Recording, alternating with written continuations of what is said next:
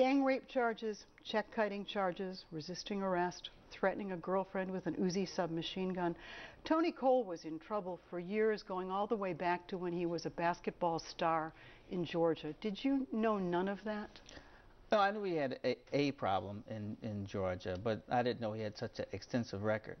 But when anyone is hired, their name goes to the Inspector General's office. The Inspector General sends it to the FBI and the state police, and they do a background check.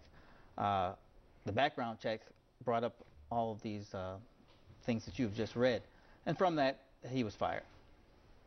But the background check wasn't executed by the time you hired him? I mean, he was ultimately fired, but he's been in place for some time. Yes, our background checks go through the state police.